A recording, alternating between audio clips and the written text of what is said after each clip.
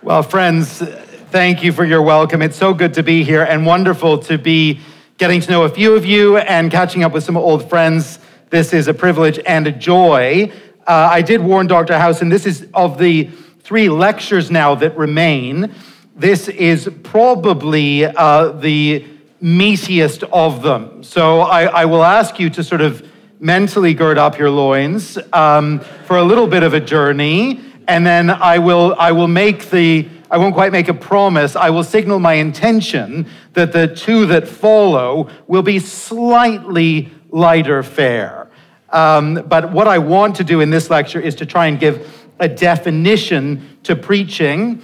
And in a sense, I'm referring back a little bit to the book that Dr. Housen mentioned, Preaching in the New Testament, an exegetical and biblical theological study, which was published with IVP. I'm giving in a sense a précis of some of the arguments there related to what preaching is.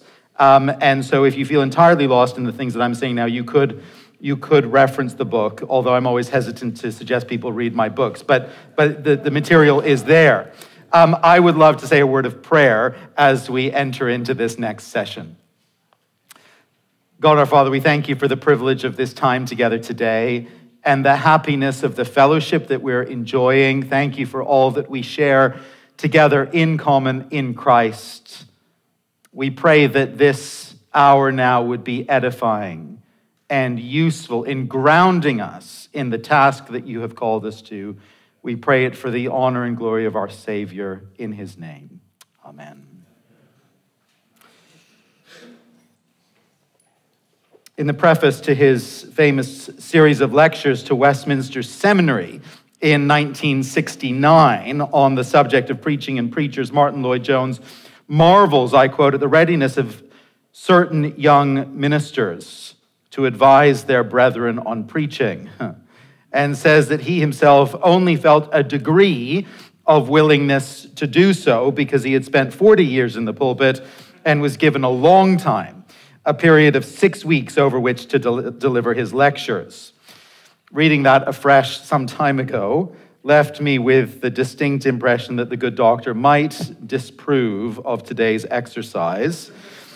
A relatively young man having the audacity to speak on preaching within the circumference of a single day. But nevertheless, we venture here where perhaps angels fear to tread. I have taken my title for today from the heart of the text to the heart of the hearer. That journey in preaching, which I believe most, if not all of us here would view as normative, as essential really for faithful preaching, that journey from the heart of the text of Scripture to the heart of the hearer, that presupposes something about the nature of the preacher's task. It presupposes that the job of the preacher is to get to the heart of the text, to open up the heart of the text, and then communicate its core message, the text's essential message, communicate that message in such a way that it reaches not only the ears and the mind, but the very heart of the hearer. This first lecture is concerned simply to answer the question, what is preaching? You and I may feel that we have an instinctive or even a considered answer to that question at the ready. But I think a moment's reflection on it gives us pause. And it indicates to us that there is more to the question than actually meets the eye. And so I hope we can open up the question a little bit together and give consideration to it. It's not our purpose today, of course, to survey church history on the theme of preaching, but I would observe from my own vantage point that it seems that recent decades have seen a movement of a return in some measure to some key Reformation principles when it comes to the handling of Scripture. Biblical exposition, preaching that really does seek to get to the heart of the text and open up the text on its own terms. Biblical exposition as a mainstay of pulpit ministry has become normalized once again in many circles in Great Britain, and in the United States, and in a growing measure here in Canada too.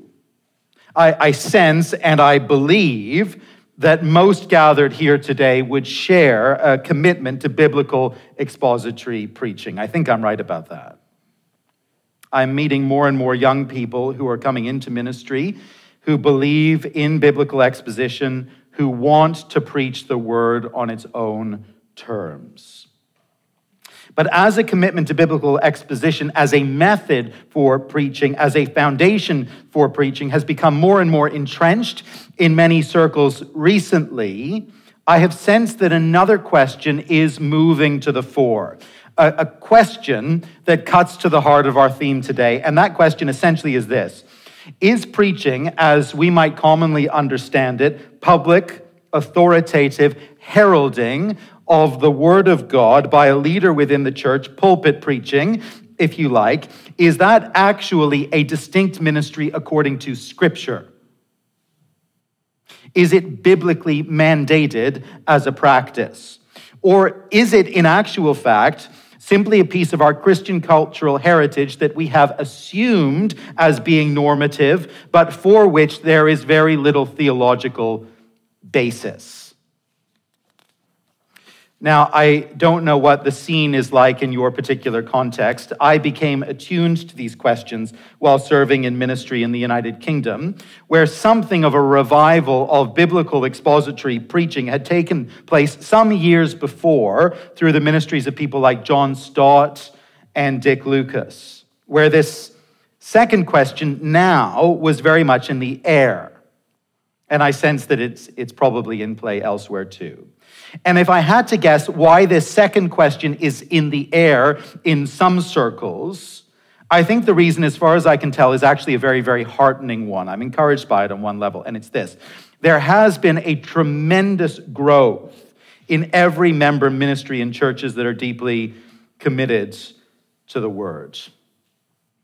It's interesting, Dr. Reed kindly mentioned my grandfather, who was 101, who began his ministry, I guess, in the 1940s, and served a number of churches in the United Kingdom. But one church he served was Charlotte Baptist Chapel in Edinburgh, which some of you may have heard of. At the time, I think it was the largest Baptist church in the United Kingdom. They had about 1,000 members, which for Great Britain in the 1950s, that was a mega church. And when he served there, he was the only full-time member of staff. There was a part-time deaconess who assisted with some administrative matters, and the ministry, the expectation was that the ministry would by and large be done by the solo pastor. It's very interesting. That is not the situation in churches of that size today anywhere that I'm aware of, nor should it be, of course. We have, I think, a healthier, frankly, vision of every member ministry and a shared ministry, not simply a one-person ministry. Many churches around the world and in the West and here in Canada have been taking seriously the truth that all God's people, His Spirit-filled people, are able to understand and speak the Word of God. Many churches are rejecting a clericalism that reserves all ministry for ordained leaders, but instead are rejoicing in the dynamic that Paul sets out, for instance, in Ephesians 4, verses 11 and 12. We won't turn to it, but you know the passage where the risen and ascended Christ gives gifts to the church. And what are the gifts He gives to the church? Shepherds and teachers, who are given not to do all the work of ministry themselves, oh no, but to equip the saints for the work of ministry, for building up the body of Christ. And when that is happening in healthy and in wonderful ways throughout the week in a vibrant church, a question then naturally arises, doesn't it? What is special, what is distinctive about the pulpit ministry that happens on Sunday in the gathering? What is theologically distinctive about that? In fact, isn't it just an unhelpful clericalism to elevate the pulpit Doesn't that just diminish the ministry carried out by the saints throughout the week in their varied callings? I think that is a question that is naturally being asked in our age in evangelicalism, and I think it's probably being stoked by our culture's wider disdain for authority. A natural cultural preference for informal and quote-unquote authentic conversation rather than public and rather more distant declaration. Now, I should acknowledge, of course, that many are not asking these questions. Not everyone's asking them. Many of us here will no doubt hold instinctively a convictionally high view of preaching, and we won't be particularly troubled by these concerns in particular. But given the centrality of preaching in the life of the church and in the work of the ministry, the question is important, isn't it, in its own right? What is preaching according to Scripture? Does it have a defined character? Is there a theological mandate to preach today?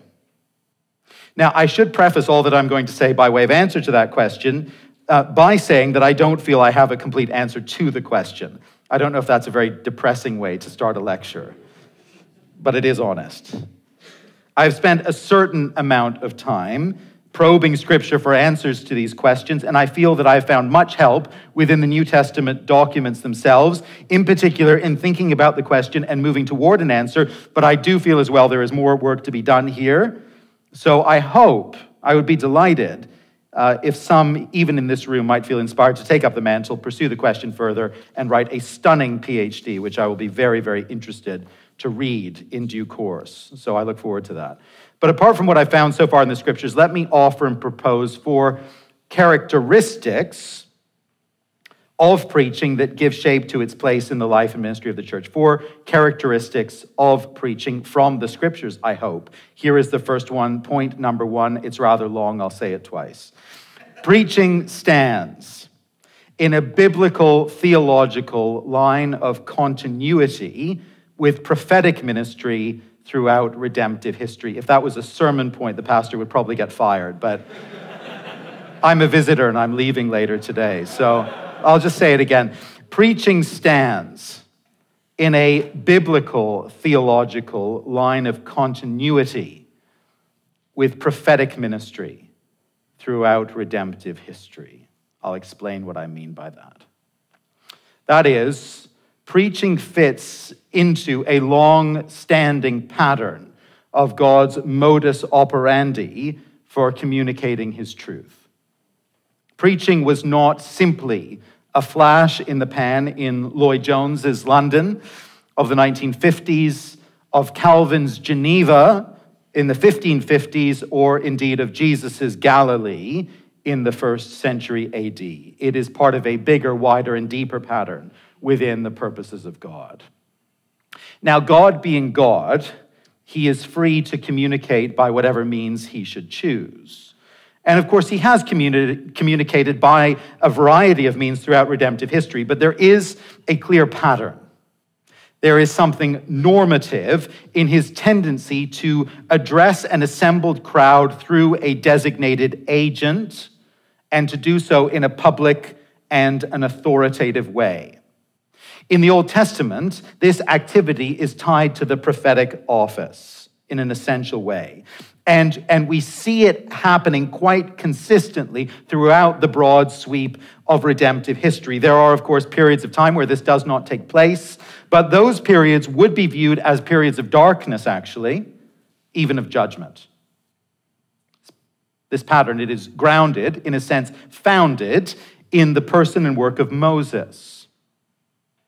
Moses' great sermon to the congregation of Israel, recorded in Deuteronomy, is really the foundational great sermon of the Bible. And there is a real sense in which this great sermon, or series of sermons, defines and shapes the redeemed nation and people of God. It is something of a national charter document. Within the great sermon, Moses famously sets out the expectation that the prophetic office will continue and find fulfillment in a great prophet like him yet to come. Deuteronomy 18 and verse 15. The Lord your God will raise up from you a prophet like me from among you, from your brothers. It is to him you shall listen. A great prophet's coming. The Old Testament prophets who follow Moses are, in a substantial sense, placeholders along the way, giving partial and intermediate fulfillment to that promise until the day that the great prophet like Moses should arrive, sent from God. Their ministries would be varied, of course, and there would be a significant element to them that would be personal rather than publicly declarative. Prophets like Elijah and Elisha would often speak personally to a king rather than stand publicly and declare God's truth to the crowd. But there would be a public element to the prophetic task. And certainly the prophets were very, very public figures. Much of the content of the prophetic writings is addressed to the nation as a whole. That's the case very often in Isaiah, for instance. He addresses the people, the nation, the coastland, Zion itself.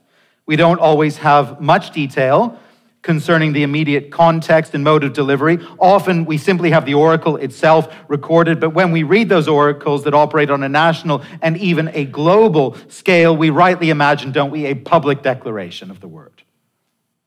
I think it's natural to see the great prophetic books of Isaiah and Jeremiah and Ezekiel as distilling and representing significant ministries of public declaration of the word of God, ministries that spanned many years. Occasionally, we are given more direct glimpses into the delivery of the prophetic word, but not often. In Haggai, for instance, we are told of Haggai addressing the governor, the high priest, and all the remnant of the people in Jerusalem, if you remember that wonderful little book, in what is certainly a public gathering, and we read of a public response to the public declaration as well. And here I read from Haggai chapter 1 and verse 13. Then Haggai, the messenger of the Lord, spoke to the people with the Lord's message, I am with you, declares the Lord. And the Lord stirred up the spirit of Zerubbabel, the son of Shealtiel, governor of Judah, and the spirit of Joshua, the son of Jehozadak, the high priest, and the spirit of all the remnant of the people. And they came, and they worked on the house of the Lord of hosts, their God. What a wonderful thing for Haggai, the preacher, to see as the Lord stirs up the people in response to the proclaimed word. The prophetic ministry was vital to the life of the nation of the people of God over the centuries. It was clearly at the heart of God's plans and his purposes. It was central to the way in which he communicated his promises to the nation. It issued his rebukes to them, gave his encouragements for their good.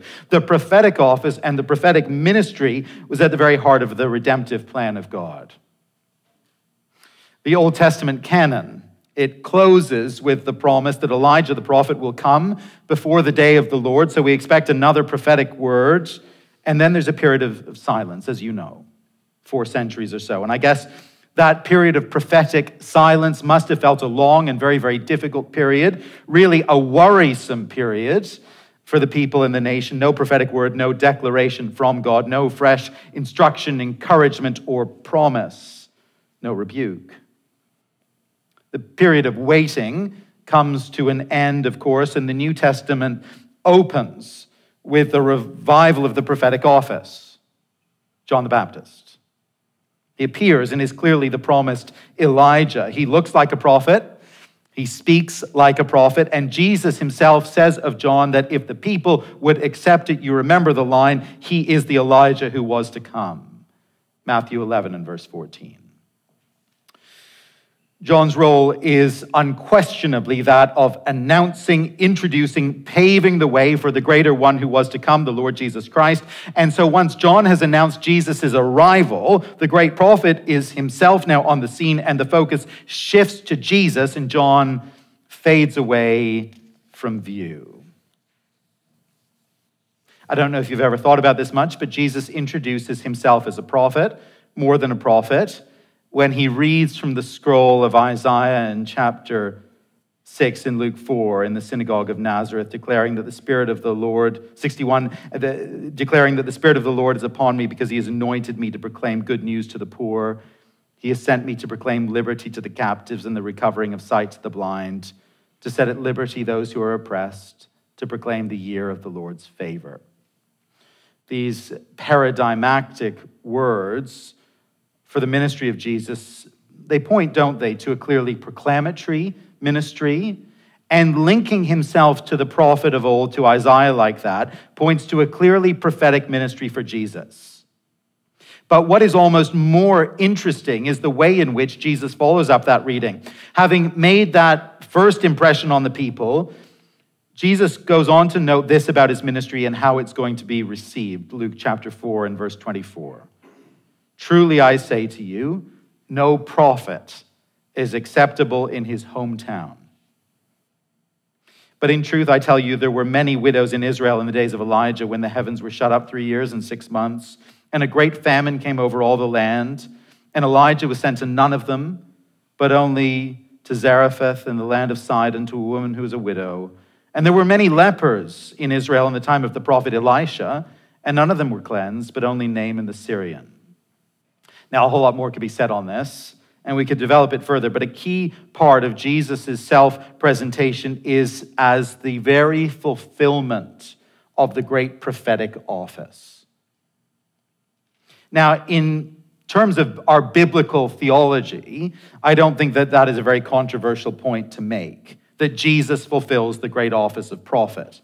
I think that's what the author to the Hebrews is getting at when he opens his discourse by declaring, you remember long ago, at many times and in many ways, God spoke to our fathers by the prophets. There's a great prophetic history here. But in these last days, he has spoken to us by or in his Son. In and through the person of the Son comes the culmination of the prophetic office and of the prophetic word. But what is interesting, as we trace the biblical theological line of fulfillment of the prophetic office to Jesus Christ, as we must, what is quite interesting is what takes place the other side of that fulfillment in the person of Christ. The prophetic word is spoken fully in him. There is nothing more to add to the message, and yet something of the prophetic function now of declaring this final word of fulfillment, something of the prophetic function continues. There is a kind of perpetuation, an entrusting of the prophetic task that takes place within the Gospels and within the epistles as well in the New Testament. So, when Jesus sends his disciples out on mission in Luke 9, his instruction to them was not to make material provisions for themselves. Rather, his instruction to them not to make material provisions for themselves. Those instructions evoke and recall Elijah's own experience in 1 Kings 17. When Jesus sends out the 12 in Matthew 10, he more or less designates them prophets or prophetic representatives, at very least, in verse 40 of Matthew 10. Whoever receives you remember this, receives me. And whoever receives me receives him who sent me. The one who receives a prophet because he is a prophet will receive a prophet's reward. Very intriguing, isn't it? When the Spirit is given in Acts 2 to the people of Christ, you will remember the words of Joel that Peter quotes to explain what was taking place in the declaration of the word of God in all these different languages. Wonderful thing taking place. And he says, and in the last days it shall be, God declares, that I will pour out my Spirit on all flesh, and your sons and your daughters shall prophesy. Prophesy. The disciples of Jesus have a prophetic ministry as they declare the final and the authoritative prophetic word, the gospel of the great prophet himself. The apostles, as servants of the great prophet, have a mandate from him to declare the words. But that's not all. The function and the role does not stop dead with the apostles and with the close of the apostolic age. The epistles give evidence that this work and this function are to continue in some measure. Paul, in particular, gives some indication that he sees himself as standing in the prophetic tradition in his own calling, his own ministry. We see this at a number of points, but let me just mention 2 Corinthians briefly because it's quite wonderful, and in part because I want to return and give some sustained attention to 2 Corinthians in a few minutes. In 2 Corinthians chapter 3, Paul establishes quite a sustained comparison and contrast between himself and Moses, if you remember, as covenant ministers. And the surrounding language within this section makes it clear that Paul has his preaching ministry in view in this comparison. Actually, I say that Paul establishes this comparison and this contrast between himself and Moses. In fact, Paul has both himself and some of his non-apostolic preaching associates in view as well here. And this point is quite significant. In chapter 1 and verse 19, he explicitly mentions the fact that Silvanus and Timothy are part of the preaching team that he refers to here. Just notice it there, 1:19, for the Son of God, Jesus Christ, whom we proclaimed, we preached among you, Silvanus and Timothy and I, was not yes and no, but in him it is always yes. Paul and his preaching associates have a different ministry to that of Moses. Theirs is a new covenant ministry with a greater revelation of glory attached to it. But the discussion makes it clear that there are key points of similarities. The ministries are both public, verbal, proclamatory, and they both facilitate the revelation of God's glory, if to differing degrees. Added to the Moses comparison, Paul also sets their ministry in some degree of parallel or better continuity, even salvation historical fulfillment with that of the prophet Isaiah. Chapter 6 in verse 1, he says of their work as ambassadors of Christ that through him, Christ is issuing his own appeal. Working together with him, with Christ then, chapter 6 and verse 1, we appeal to you not to receive the grace of God in vain. And now he cites God's appeal first issued in Isaiah 49 and verse 8. For he says, in a favorable time, I listened to you, and in a day of salvation, I've helped you. In reissuing this appeal, Paul locates his ministry as standing in a line of continuity, doesn't he, with that of the prophet Isaiah? God makes an appeal through them both. And Paul concludes that now, as he and his associates speak, in the age of fulfillment, in the church's age, in the gospel age, now is the favorable time. Behold, now is the day of salvation.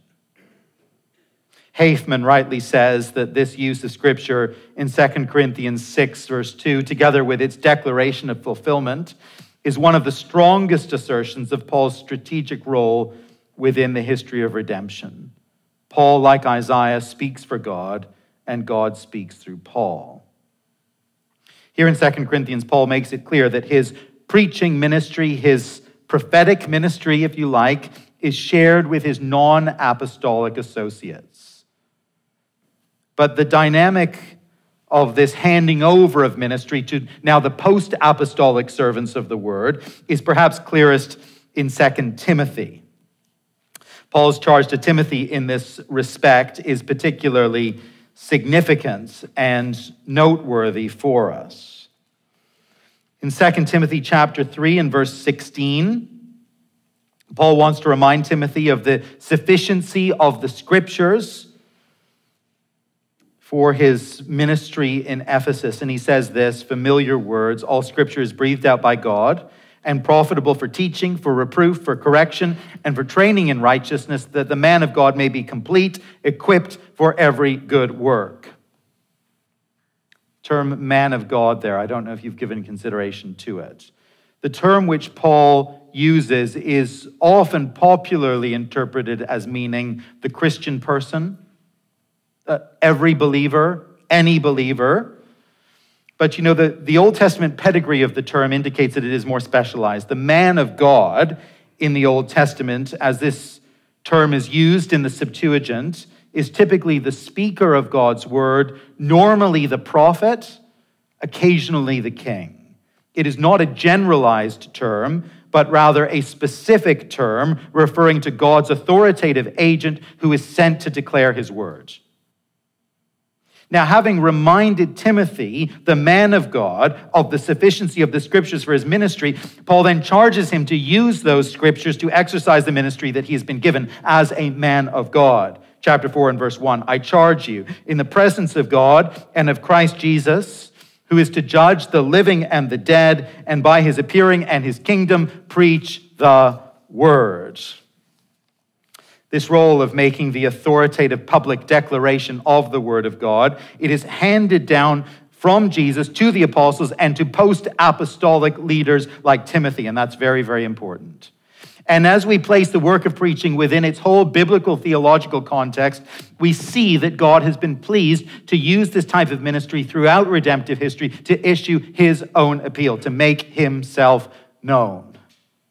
And so as we think of preaching, of this public and authoritative heralding of the Word of God, as we think about it within its appropriate biblical theological context, we are thinking of a distinctive form of word ministry that has been a feature of God's dealings with humanity throughout biblical history.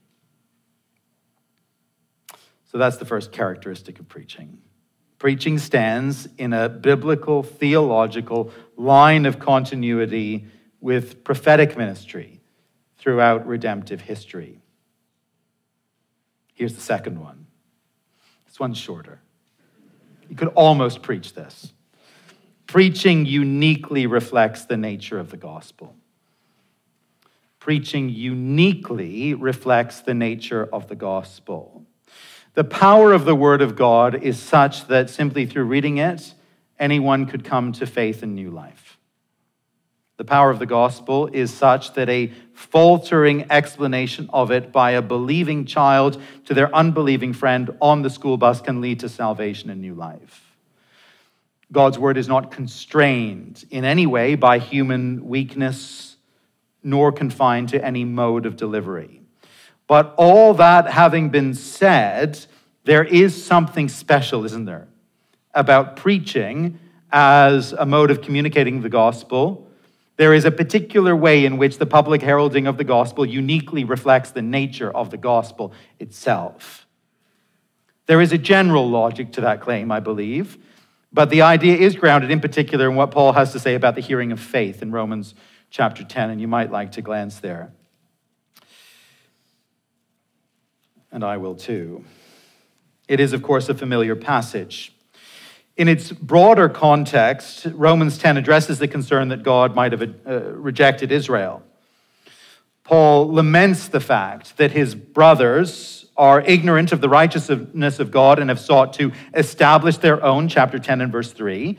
Drawing on Moses' words in Deuteronomy 30, Paul speaks of the righteousness that comes by faith, the righteousness of the gospel, and notes that the righteousness based on faith says, do not say in your heart, who will ascend into heaven, that is to bring Christ down, or who will descend into the abyss, that is to bring Christ up from the dead. But what does it say? The word is near you, in your mouth and in your heart. That is the word of faith that we proclaim. And quoting the words of Joel 2 and verse 32, he caps off his argument by declaring that everyone who calls on the name of the Lord will be saved. Faith is about hearing and believing and then calling. That's the dynamic at the very heart of the gospel, and we know that. Righteousness is not something that we go down to the abyss to pursue or that we seek to wrest from heaven itself. No, Jesus has come down, Jesus has died, Jesus has risen, Jesus is ascended, and through his all-sufficient and complete work, righteousness is now available to us as a gift. It is right here, it is near us, it is in our mouth as we speak the gospel, it is in our heart as we believe the gospel. That is the powerful dynamic of the gospel. But in Paul's relentless logic, and his logic is wonderful, isn't it? It is relentless. That then all raises a key question for us, or a key series of questions which are central to our concern and to our discussion here today. Allow me just to read from verse 14. How then will they call on him in whom they have not believed? And how are they to believe in him of whom they have never heard? And how are they to hear without someone preaching? Down to verse 16. But they have not all obeyed the gospel, for Isaiah says, Lord, who has believed what he has heard from us? So faith comes from hearing, and hearing through the word of Christ. Faith comes by hearing. Righteousness is given to us as a message, and that message is preached by agents, by Paul and by others who will be sent, just as Moses and Isaiah proclaimed the word of God to Israel. There's huge value in having discussions about the gospel, even debates, and engaging in apologetics in the public square, in having home Bible studies where a group can chew over a passage together. But let me say this, none of this can or should replace the public declaration, the proclamation, the heralding of the gospel of Jesus Christ.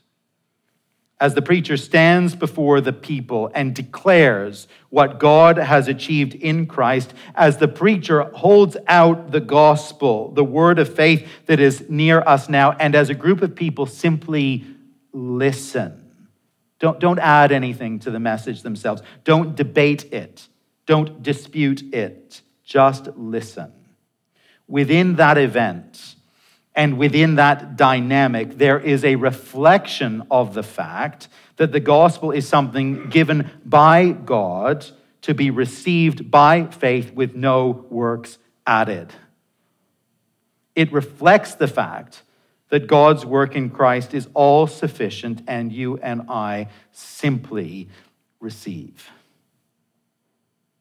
You know, in a society where no teacher is to be trusted, where no truth is to be accepted without all scrutiny and verification, where most authority figures are actually now despised, where everyone is an expert and no one is an expert, there will be constant pressure upon us to set aside the public heralding of the Word of God. But it seems to me anyway, from what Paul says here in Romans 10, that this declaration of the gospel and this hearing of the gospel is normative and ought to be prioritized, must be preserved. As an aside, it's worth noting that the public declaration of God's word as a mode of communication of his message, it is a mode that transcends time and culture. Very significantly, it transcends barriers of literacy. You know, the inductive group Bible study and theological discussion, which is so common and wonderfully so. I love a good inductive Bible study, and we run plenty of them at our church. Particularly common, I think, within urban churches and college settings. It's not something that actually works everywhere. Anywhere, that is, where people aren't able to engage in that kind of study, where you don't have a literate group, perhaps, to whom you're ministering. It's not feasible everywhere and not effective. But the preaching of the Word of God, the public declaration of His truth, now that is something that works anywhere. Anywhere, that is, that the Spirit of God softens the heart to enable a listening and a reception. It works at any time, in any place, in any culture, among any group of people, no matter what their educational level. In his delightful book, Expository Exaltation, John Piper makes the point very well. He writes this, and let me quote from him. "Nothing can replace preaching. Books are wonderful. Who has not been deeply affected by a great book? Lectures and discussions and drama and poetry and film and paintings are powerful, but any effort to replace preaching with anything else will sooner or later fail. People have tried experiments that replace preaching. Marginal, disillusioned people flock to the experiment. It lasts a few years and then it dies. Meanwhile, preaching goes on from decade to decade and century to century. Why? Because God has created and appointed this unique, anointed embodiment of His Word for the explanation and celebration of His glory and His worth." It had to end like that with dear John Piper, and how right he is.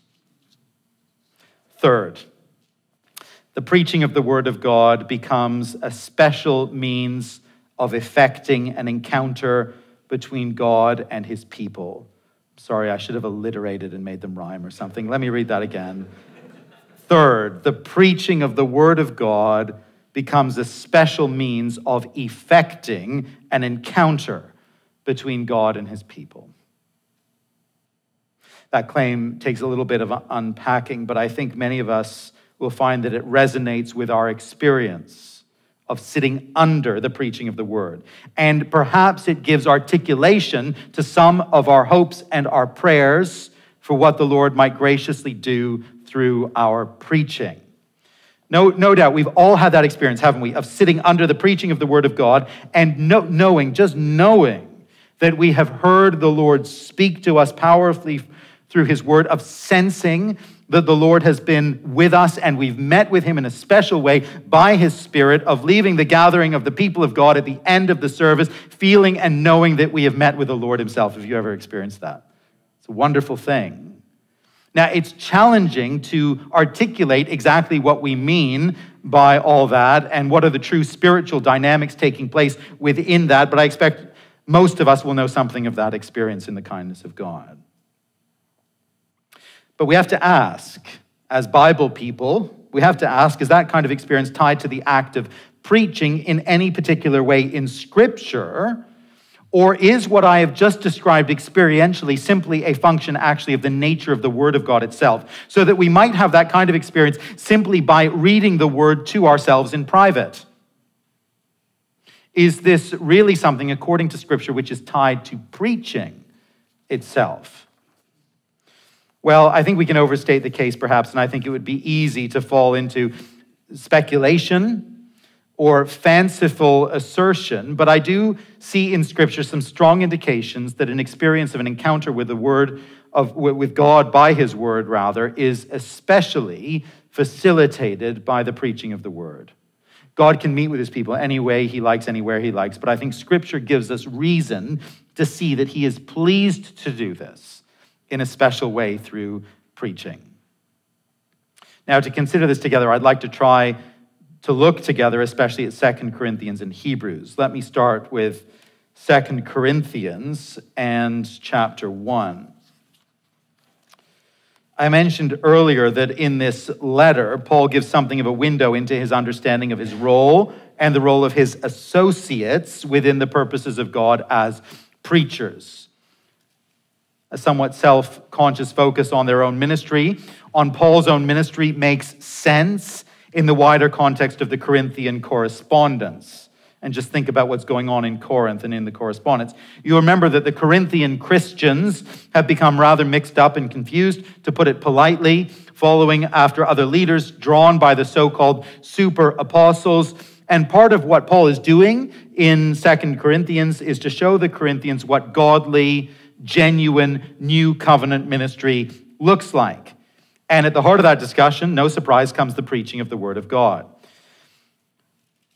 I'm going to focus on chapter 3 in a moment, but just to observe that a preaching ministry is in view here, notice with me some of the wider context of the discussion. Notice again verse 19 of chapter 1, I already referred to it. For the Son of God, Jesus Christ, whom we proclaimed, whom we preached, the verb here is the classic heralding verb, keruso, whom we preached, Silvanus, Timothy, and I, was not yes and no, but in him it was always yes.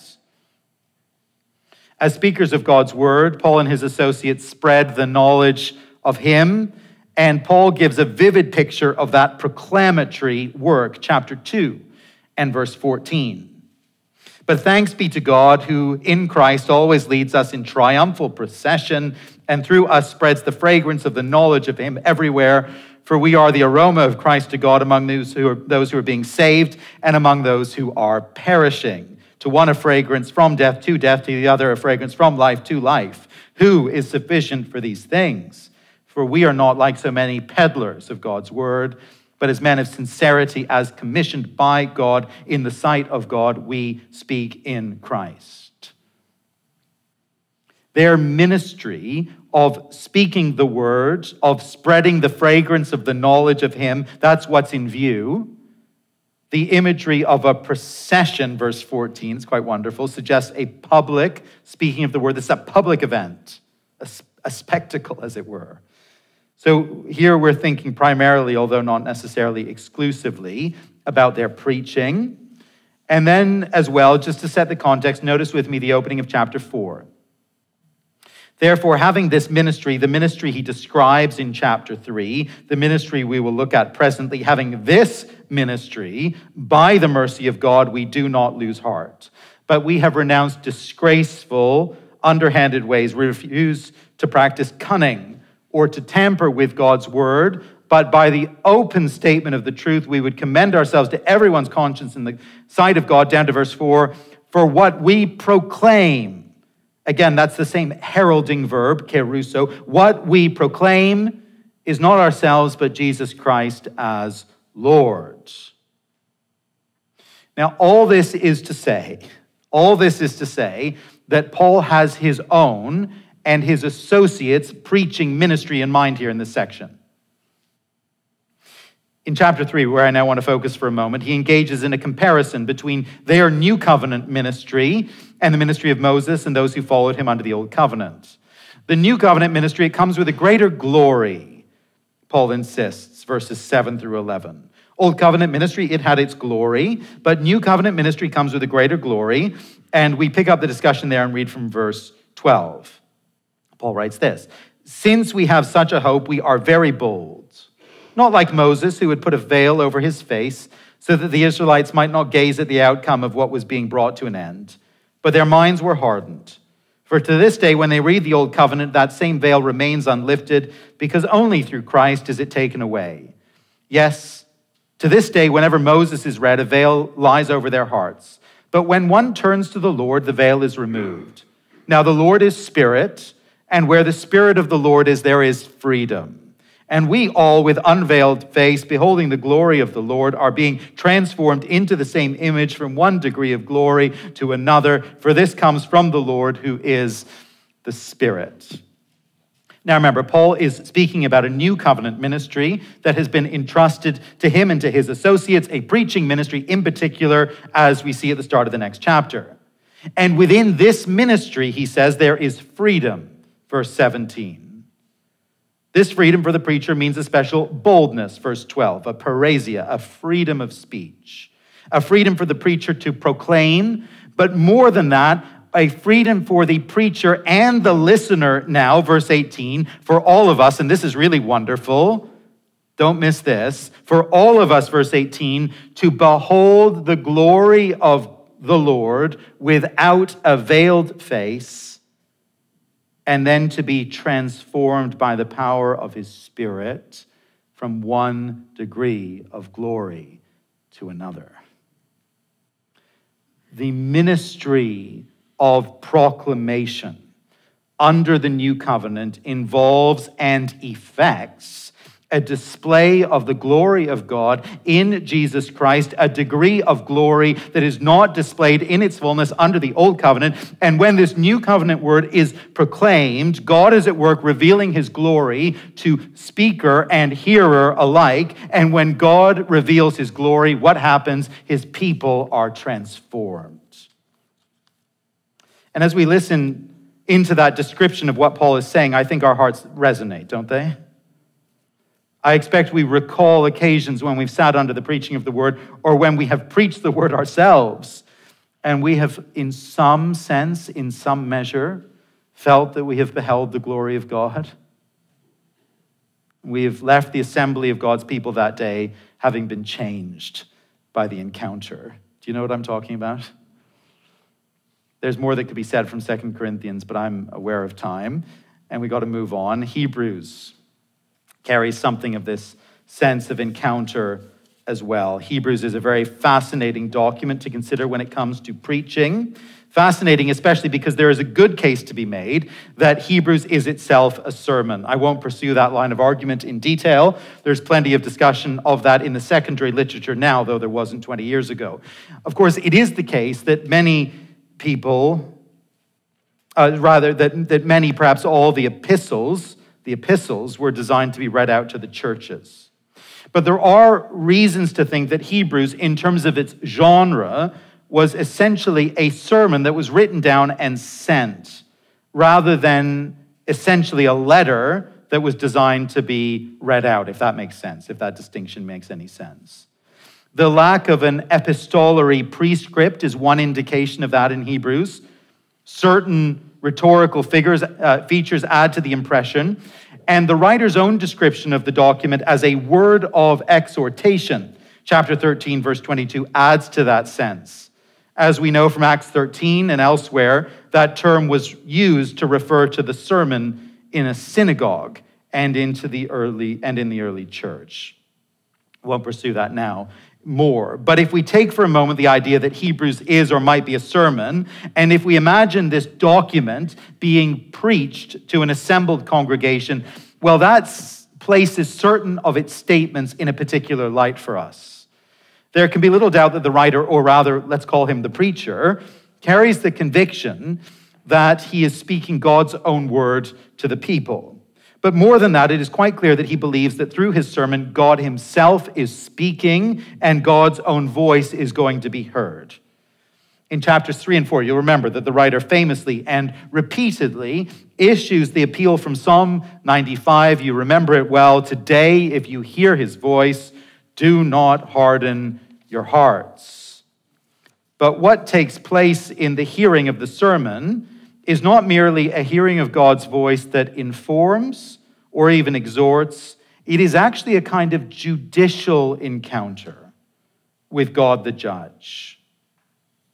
At the start of chapter 4, the writer reminds the people that back in the wilderness, the people of God heard the declaration of good news, of covenant promises, and I think actually the declaration of those promises by Joshua and Caleb in Numbers 14 is in view there. But anyway, the people heard God's word of promise, but they did not believe and so could not enter the rest of God. And the writer says to them in chapter 4, the promise is open to you. You have the opportunity to hear God's voice. And if you will respond in faith to what you are hearing now, you can enter God's rest. But be warned. An unbelieving response to God's voice will mean judgment. So there is an opportunity to respond in faith or in disobedience. There is an opportunity, if you like, to live or to die. The stakes are high. This is a judicial encounter with God himself. In Hebrews 12, there's a strong sense of encounter as well. The writer speaks of the congregation as a people who have gathered, it's wonderful, isn't it, in the heavenly Zion through Christ, their mediator. And as they are a people gathered even now in Zion, gathered with the heavenly ecclesia, with the heavenly congregation, verse 23 of chapter 12, while that happens, this earthly congregation is in the presence of Jesus, verse 24. And as they are there, and as they listen to the preaching as an assembly here on earth, they are hearing the message of the very blood of Jesus, verse 24.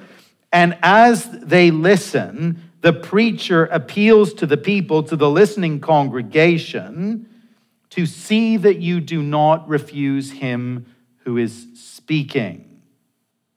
And if you ask the congregation, just picture it and imagine, and if you ask the congregation, in the immediate experience, as they are sitting listening to the sermon, you ask them the question, whose voice are you hearing?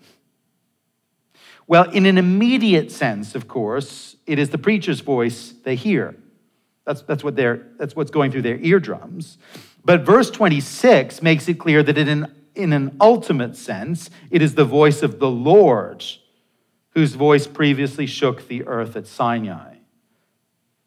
The gathering on earth to hear the preaching of the word, well, it is a gathering in the presence of Christ, and the voice of God himself is heard. It is, if you like, a foretaste, a proleptic experience of heaven itself. And that makes sense of one of the great refrains of the letter. In two eloquent and quite moving passages, as he speaks God's word to the people, as he preaches it, the preacher invites the people and calls the people to draw near to Christ, to approach the throne of grace. He does it at the end of chapter 4, and he does it again at the end of chapter 10. And the language that he uses for this approach is worship language, it's temple language, tabernacle language. The people who hear the voice of God are invited to come near, to draw near to the God who is speaking to them, even to approach him in his sanctuary.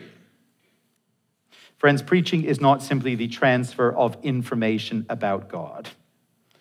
It's not simply the impartation of divine truth. Authentic, faithful, biblical preaching of the word of God is a special means by which God draws his people into his presence and encounters his people and allows us to encounter him. And that encounter with God in his glory is for us a transformative encounter. Fourth and finally and briefly, the preaching of the Word of God acts as an engine for the other ministries of the Word. Let me say that again. The preaching of the Word of God acts as an engine for the other ministries of the Word. In a sense, this final concluding point brings us back to where we began. The question of the relationship between preaching and other ministries of the Word within the local church. What we have seen so far tells us that preaching is a distinctive ministry of the Word, but it does not stand alone as a solitary ministry of the Word. It is not hermetically sealed off from the other Word ministries that do take place within the local assembly. Far from it. In fact, there are strong indications in the New Testament that the declarative public preaching of the Word by the leaders of the church should direct and should fuel the other ministries of the church throughout the fellowship.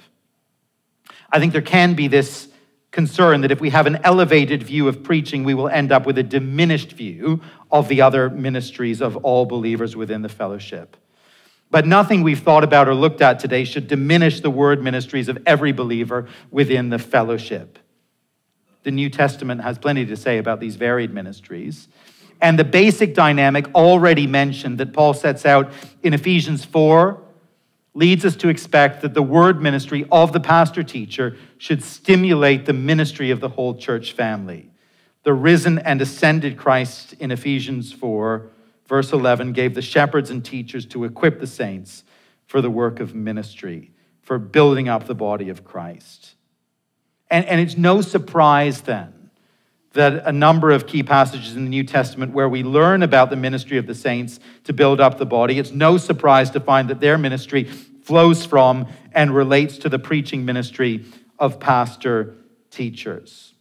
I mentioned already Colossians 3:16 with reference to Colossians 1:28 and the parallelism there. I won't rehearse that again. I think we see the same dynamic at play in 1 Thessalonians 5 and verse 14, where Paul writes there to the believers, "We ask you, brothers, to respect those who labor among you and are over you in the Lord and admonish you and esteem them very highly in love because of their work.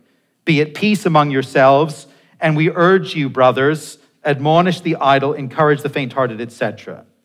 The congregation's leaders who are over them in the Lord have the responsibility to admonish them from the word of God. Same language as Colossians, actually, and the whole church family. Well, they are to now admonish one another and bring biblical encouragement to one another. It's the same dynamic we see in Colossians. In the same vein, the passage we thought about in Hebrews 3-4, when the people hear the word of God, they need to respond in faith. The people of old, they heard God's voice in the wilderness as Joshua spoke covenant promises and covenant hope to them. The people of the Hebrews letter are hearing God's voice as the preacher expounds his word. And notice how the preacher exhorts the congregation to help one another. Chapter 3 and verse 12. "Take care, brothers, lest there be in any of you an evil, unbelieving heart, leading you to fall away from the living God." But here's what you do. Exhort one another, encourage one another every day, as long as it is called today, that none of you may be hardened by the deceitfulness of sin. Within Hebrews, to encourage one another means to bring the encouragement of the word of God, and the people are then to be reinforcing what has come from the writer's own sermon, his word of encouragement. They help one another to remember, to internalize, to live out what they have heard. We can see the same dynamic in Titus. I won't pause to do that now, but I could mention it later for those who are interested. But the point is this: the ministry of the pastors and teachers, the public declaration of the word of God, it's not hermetically sealed off from the other ministries of the word. No, far from it. At the same time, though, it is distinct. There is a vital, dynamic relationship between preaching and other ministries of the word. The preaching on Sunday from the pulpit, it drives and feeds and it gives shape to the word ministry that happens throughout the fellowship. Friends, there is more that we could say, more that we could explore on the subject of the theology of preaching, the definition of preaching. But at least that's the start. And the implications that flow from the belief that preaching is God's specially chosen and appointed means for addressing his people, for drawing them into his presence, for calling us to respond to him in repentance and obedience and faith, for equipping the saints for the work of ministry. If we believe that this much and so much more else is true about preaching, all I really want to say is this: we need to continue to prize and prioritize the preaching of the Word of God. If preaching has such a vital role, a dignified role in the Church of Jesus Christ, then surely the greatest contribution that this institution can make to the church in our age is to produce preachers. And I'm so glad that that is the focus. I think we all know how easily seminaries lose sight of this and how easily seminaries struggle with it. Plenty of seminaries produce good theologians. Not all manage to produce good preachers. But how much the church in Canada today needs faithful, competent, godly, and gifted, prophetic, and powerful preachers of the word. I'd love to pray as we close that the Lord would uphold this institution and each one here in that great work. Let me pray. Our Father, we thank you for this privileged mandate that you give to those who are set apart to preach your word. We thank you for the vision of transformation and encounter with you and revelation of glory that comes through this great and noble public act. We pray for each one here who is a preacher that you would uphold him in his work, give him grace to exercise it faithfully. We pray for Heritage as it seeks to raise up a new generation of preachers for our land. We pray that you would uphold this institution in faithfulness and in effectiveness in this great task. We pray these things with thanksgiving in Jesus' name. Amen.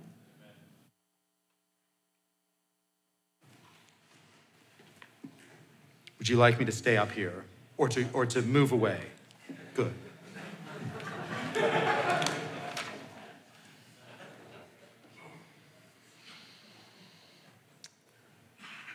Thank you, Dr. Griffiths. That was wonderful. A reminder for many of us who have been preaching for a while and hopefully helpful to those who are beginning their preaching ministries.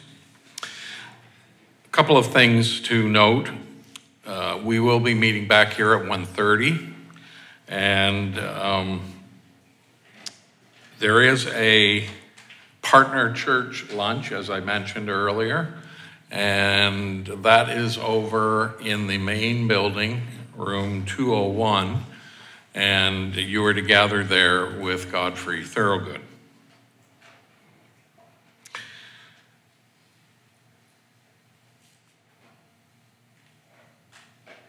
I think it would be worthwhile just saying right now that there is going to be another conference coming up in a week, and that is the Andrew Fuller Lectures, and we have Kevin Flatt from Redeemer coming to deal with or address the secularization of our world and how the gospel can speak into that.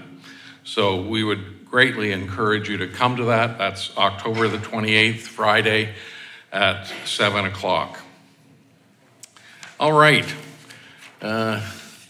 Enjoy your lunch. Have a good time of fellowship.